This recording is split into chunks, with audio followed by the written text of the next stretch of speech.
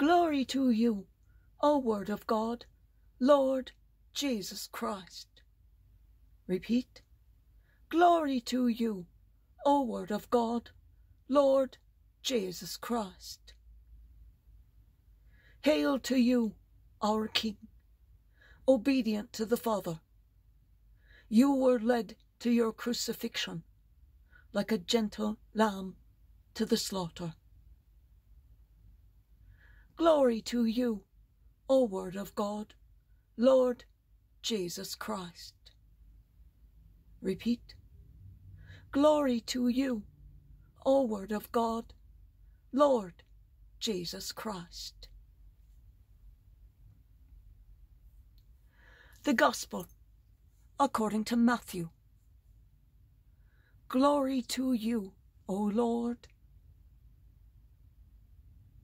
One of the 12, who was called Judas Iscariot, went to the chief priests and said, "What are you willing to give me if I hand him over to you?" They paid Judas 30 pieces of silver, and from that time on, he looked for an opportunity to hand Jesus over. On the first day of the Feast of Unleavened Bread, the disciples approached Jesus and said, "Where do you want us to prepare for you to eat the Passover?"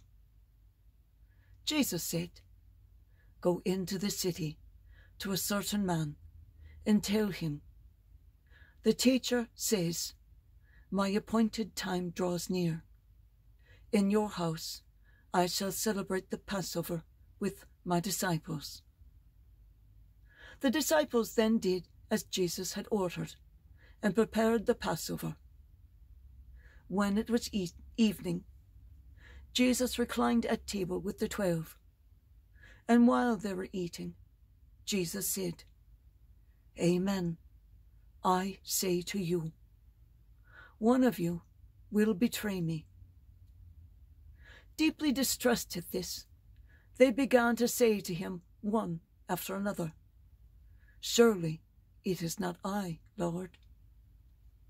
Jesus said in reply, "He who dips his hand into the dish with me is the one who will betray me.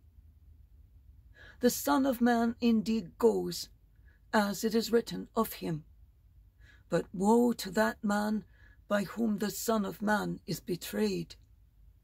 It would be better for that man if he had never been born."